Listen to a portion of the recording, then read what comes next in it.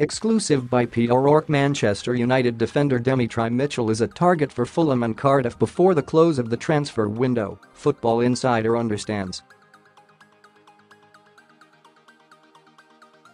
Premier League duo Fulham and Cardiff have both made enquiries about Mitchell's possible availability and are working on signing him by Thursday night.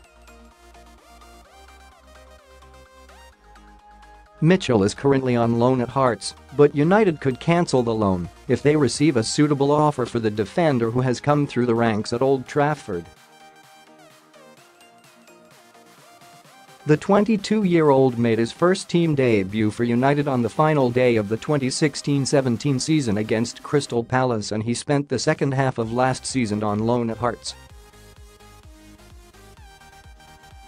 The England under-20 international is highly rated at United, but he is well down the pecking order to break into the first team, and United are open to considering offers for the full-back.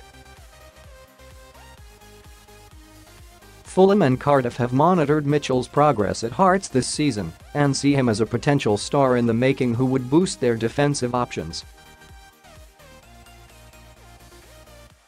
In other Manchester United news, Football Insider can reveal Paul Scholes has landed a new job.